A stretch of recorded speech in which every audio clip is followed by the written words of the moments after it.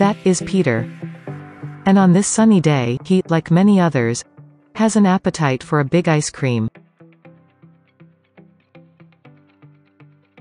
There he is already. Which ingredients are needed to produce ice cream? And how is it even made? Why compressed air? Peter asks himself. He hasn't thought about it yet. Compressed air is used, cause the air pockets increase the volume of the ice cream, and make it creamier. This is quite a great invention. But isn't normal air filthy, and contaminates the ice cream with unwanted, or even hazardous substances? No need to worry, dear Peter. Compressed air is needed, in almost every production process. Compressed air comes into indirect, or direct contact, with the food. Anyway, a high degree of care is required for this process. In indirect contact, for example, the cleaned yogurt jar is dried with compressed air. Direct contact occurs when the product is filled with compressed air. Finally, the closure of the jar is transported with compressed air, and closed. Contamination by microorganisms, oils, or particles can contaminate the end product in both indirect and direct contact, and cause an enormous loss of quality. There are different and effective approaches to ensure food safety. For example, the HACCP, a management system for hazard analysis and definition of critical control points, as well as additional processes to measure, control and minimize risks, like the Operational Preventive Program, OPRP. Manufacturers are obliged to produce a safe product. The producers themselves are responsible for determining and monitoring their compressed air quality. This is expressly stated in the standard EN ISO 22000. The requirements for a management system for food safety are defined here. The standard applies to all organizations in the food chain, regardless of their size and complexity. The requirements for the safe manufacturing process do not only apply to our own production, but also to that of each supplier. For the entire production process, including transport, food safety requirements must be met. The example with the truck shows that even a clean product can still be contaminated in the last few meters. Via the truck's compressor, unfiltered ambient air would be sucked in and used for the unloading process. A suitable compressed air treatment system must always be used for safe loading and unloading. The standard ISO 8573, for example, stands for the quality requirements for compressed air, and specifies the maximum content of solid particles, air humidity, and residual oil, or oil vapor, that may be contained in the respective classes. The quality classes for compressed air are indicated by 3 digits.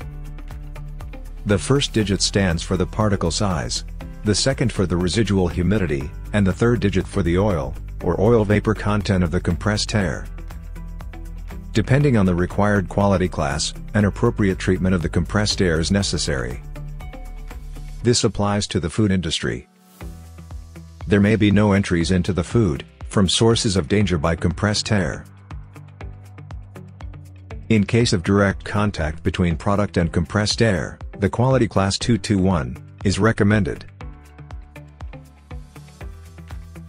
In the case of an indirect contact, the recommendation for the compressed air quality is class 242.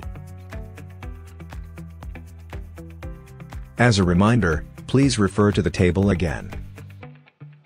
With a compressed air quality of 221, there may be less than 100 particles, with the size of 1 to 5 micrometers, in 1 cubic meter of compressed air. The residual oil content, in this cubic meter, is limited to a maximum of 0.01 milligrams. If one now considers the middle figure for the residual moisture, a pressure dew point of -40 degrees Celsius is required. Special dryers, such as adsorption dryers, must be used for this very dry compressed air. The location of the compressor has a great impact on the quality of the compressed air. The more polluted ambient air can be sucked in, the higher is the risk of contamination, as well as the effort required for the safe treatment of the compressed air.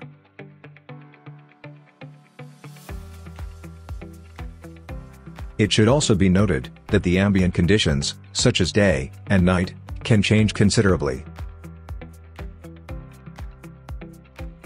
The air volume sucked in, and thus all substances contained, are compressed to a smaller volume by the compressor. For example, with a compression of 10 cubic meters of ambient air, with a system pressure of 7 bar, after compression all components of the sucked-in air are contained in approximately 1.4 cubic meters of compressed air. It must therefore be expected that after the compressor, a mixture of particles, humidity, oil vapor, and germs is contained in the compressed air. However, these substances can be removed, or their quantity reduced to a harmless minimum value, by optimal compressed air treatment. It becomes problematic if the proper function of the compressed air preparation is restricted by a defect or improper maintenance. Here there is a very high risk of contamination of the product. The influencing variables are the time of malfunction, temperature, pressure, and humidity. Even minor defects in the compressed air treatment, for example due to malfunctions or improper maintenance, can have a considerable impact on product quality. In order to exclude risks from the outset, a perfect compressed air and adherence to the required quality class are required. Contaminated foods could pose a health risk for the consumer. In addition, sellers and manufacturers may incur considerable costs and legal consequences. Depending on the contamination, and the quick reaction of the industry to detect and avoid it, the loss of image and negative consequences for a large part of the food industry can be expected.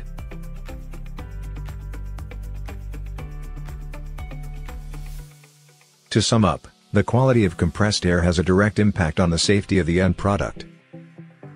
Therefore, it is essential for a safe process to measure, check, and record the compressed air quality completely. In addition to the applicable standards and guidelines, this evaluation is based on the manufacturer's in-house specifications. Complete documentation guarantees optimum monitoring of the required compressed air quality, even during internal and external audits.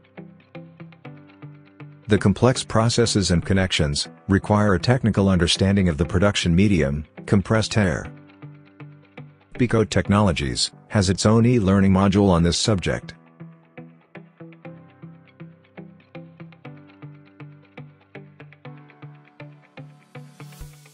The responsibility lies with you.